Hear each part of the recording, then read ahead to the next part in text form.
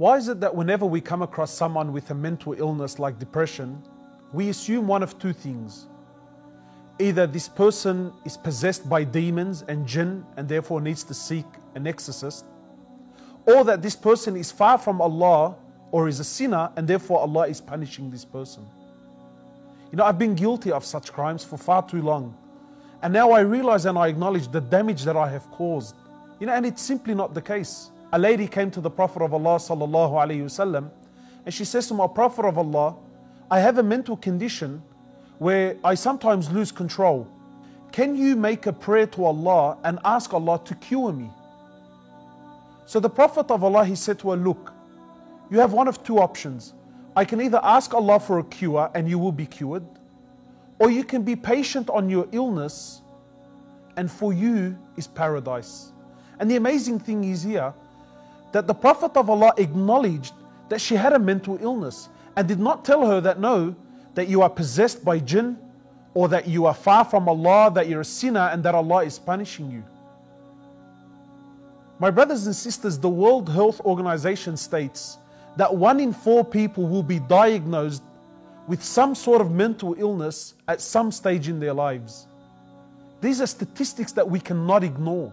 Mental illness is very real. What is mental illness? In short, mental illness is a condition that affects one's thinking or behavior. Mental illness is not a choice. People don't wake up in the morning and choose to have a mental illness. Mental illness is not laziness. It's not a bad diet. It's not seeking attention. It's not a physical or a mental or a spiritual weakness. Mental illness is very real. It is as real as cancer, diabetes, and heart disease.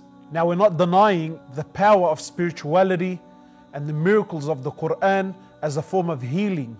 But for the purpose of this video, what we're saying is the seriousness of mental illness is that there is no harm and no shame in seeking professional advice. In fact, Allah subhanahu wa ta'ala says in the Quran that ask the people of knowledge if you do not know.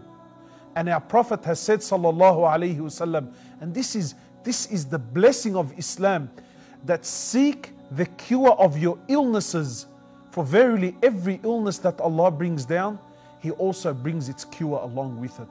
So please, if you feel in any way, shape or form that you may be suffering from the symptoms of mental illness, do not be afraid.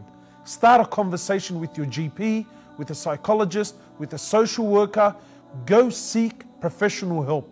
And we as a community need to support our fellow brothers and sisters that are suffering. We really need to start showing people help and support, because that is what a true Muslim does.